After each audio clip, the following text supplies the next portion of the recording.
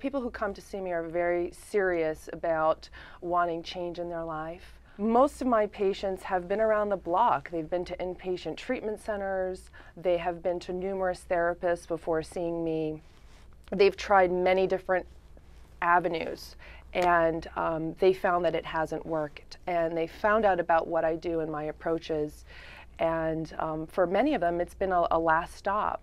So what I do with them is I first begin with an assessment and strategy session to look at the matrix of their life, you know, what happened to them to get them to where they are now, and what's happening in their bodies, what's happening in their relationships, what have they tried that hasn't worked, and what it is that they want to achieve.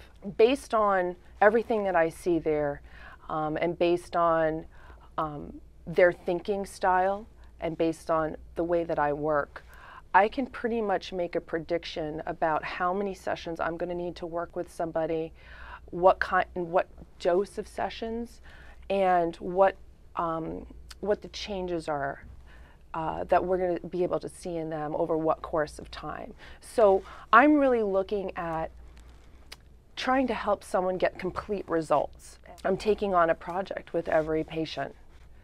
So we're combining functional medicine along with psychotherapy to make that happen.